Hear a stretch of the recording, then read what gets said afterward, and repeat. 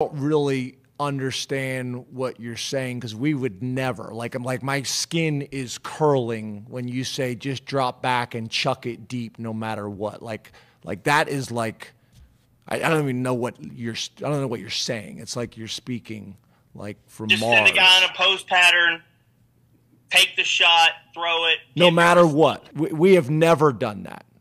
Just throw the ball up and maybe he'll be open and maybe he'll catch it. Like my skin is like you're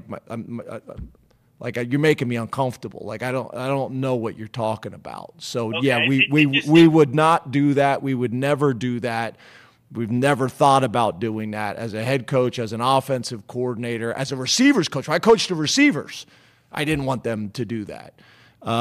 So no.